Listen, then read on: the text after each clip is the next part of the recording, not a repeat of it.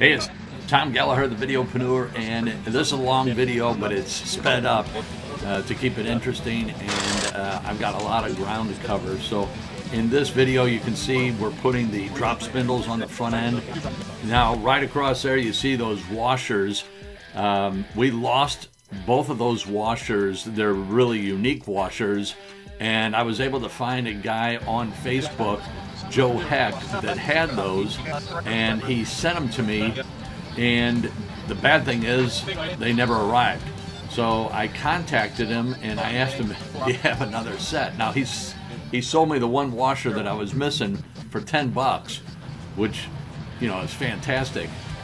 But then it didn't arrive, so I contacted him. I said, by chance, do you have another one? And he said, yeah. I said, you know, if the other ones show up, I'll send them back. Otherwise, I'll send you another 10 bucks. You know, I didn't want him to be out. So anyway, we got the one on the driver's side installed, and we couldn't do the passenger side because we were missing that. As far as shortages are concerned, for the most part, I ordered a lot of stuff ahead of time, and we've been very fortunate as far as parts are concerned. The radiator has come in, but the radiator, I ordered that, man, back in October, I think, and it just finally came in. So here we're working on the engine. We're putting it on the, or we're taking it off the stand and hooking the cherry picker up, and then we're going to hook the transmission up, and then we're going to mount the engine and transmission in this video.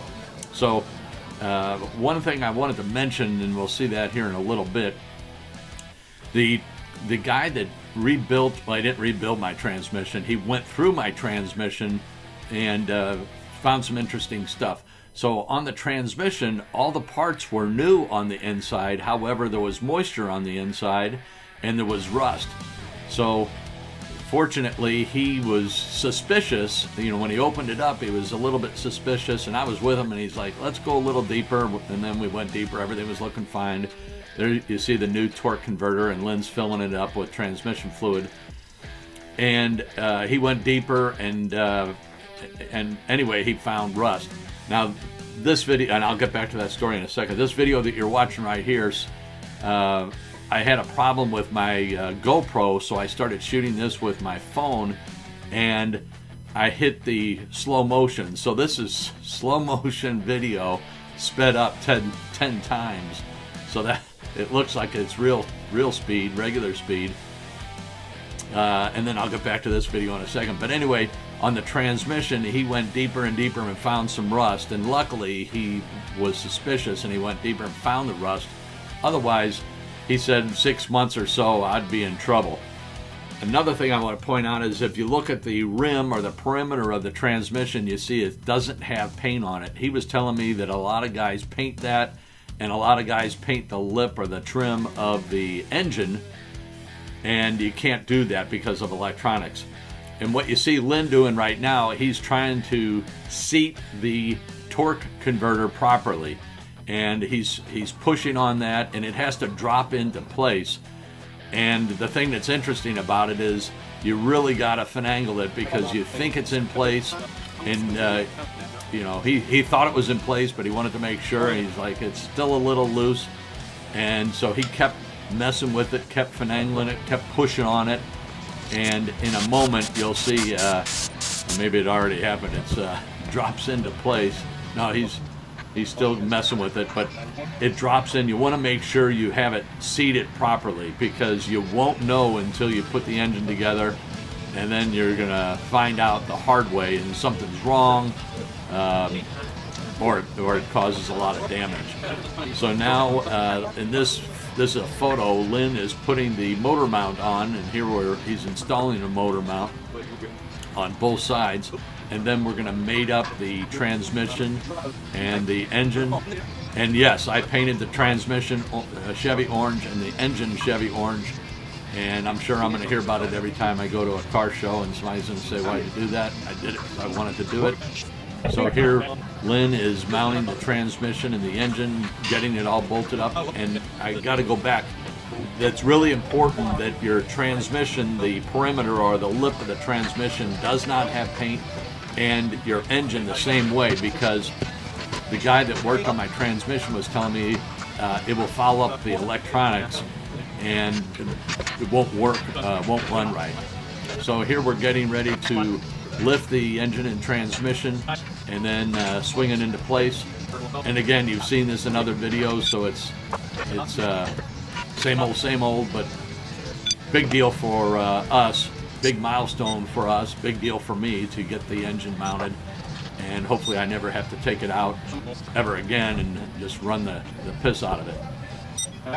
So getting ready to take the cherry picker, move this into place, and then start bolting it in. So we've got 2 motor mounts, and then we've got the transmission mount.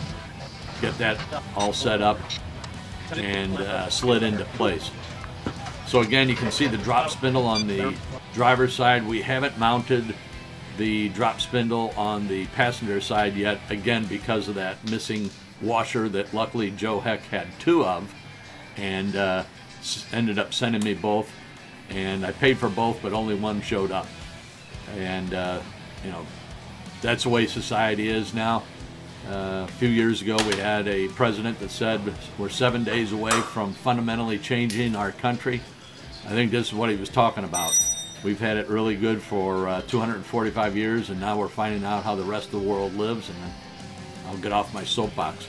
So big deal here. We got the engine sitting in. We bolted it in. You can see the motor mounts that Lynn fabricated, and got it all bolted. We still got more, you know, we still got to finish the engine out, but it's mounted, and then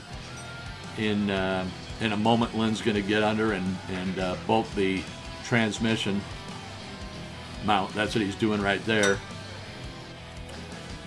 and tightening up the bolts for the transmission mount, or that crossbar that's mounted to the transmission. So big deal. I haven't been posting a lot of video lately just because now it's, as you can see, we're slowing down. A lot of the projects that we're working on require a lot more work. Before I was posting every day just to tear down. We were moving and grooving. Now it's slowed down quite a bit, and have run into a couple of problems on the cab, which I'll get to in future videos.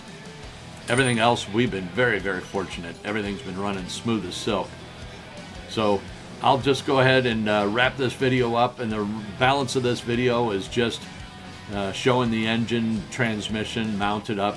You can see the spindle is not on the passenger side. Brake lines are run, fuel tanks in, sending units in the fuel tank. Everything's set. We just got to run the fuel lines still, but things are coming together. Appreciate you watching. I hope you find entertainment or value in this, and keep tuning in. I'll keep posting. Catch you on the next one. Thanks.